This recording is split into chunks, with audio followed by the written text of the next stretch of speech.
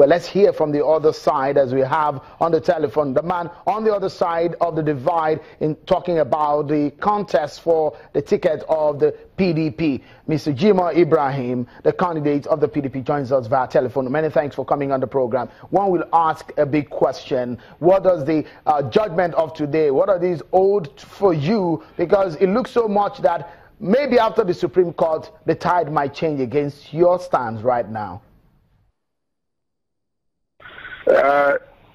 Thank you very much, Sheo. As far as I'm concerned, the victory of today is for the people of Ondo State, not me as a person. The argument we are making is very straightforward. That number one, once appeal has been entered in any case, you have to allow the Supreme Court to take decision. And that is, the authority for that is Olaomi and Mohammed. Supreme Court have said that once you've entered appeal in a case, you just have to wait for the outcome of the appeal. I'm surprised that the panel in Abuja Court of Appeal went that far of hearing the appeal after we have entered appeal. And our point is that the gentleman, Jegede, is an individual. He's not a political party. There is no way can be an application to be joined in the matter, that relate to political parties. So to me, we believe that we should test the law, whether electoral acts allow for independent candidacy.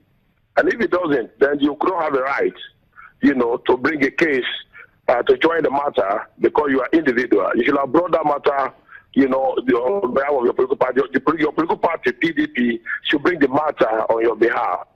A lot of people some people that have spoken with Mr. Ibrahim about this matter, especially some of your party members, believe that you're just out to scuttle the chance of the party, that you are not a candidate that could win an election in Ondo State.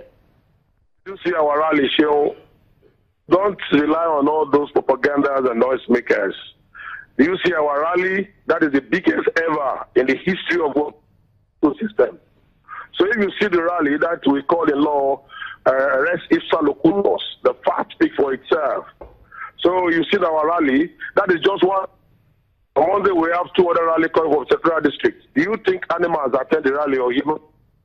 So if you see that rally, you see that the Mimiko State Governor's rally is less than 10%. They couldn't even make the 10% of the population there.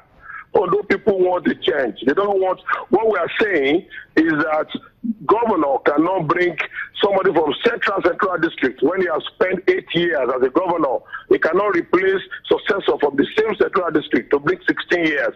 That would be unfair to the North and the Central. And that is where the candidacy of Mr. Jegede become unpopular. And that is why the states... Mr. Ibrahim, before I allow you go, are you certain or are you sure? What gives you the assurance that you can win this election? Just wait till next week Saturday, and by Sunday, wait for the declaration of ANEC announcement. You will realize that they declare me as governor-elect because Ondo State is PDP state. PDP have been in government for 14 years. Nobody can change it for a second. That is this PDP state. It's in the blood of everybody. It's in the vein. Mr. Jimoh Ibrahim, many thanks for talking to us, the candidate of the PDP. That's a controversial contest in court right now, gone to the Supreme Court. Thank you so much, Mr. Ibrahim, for talking to us on the program.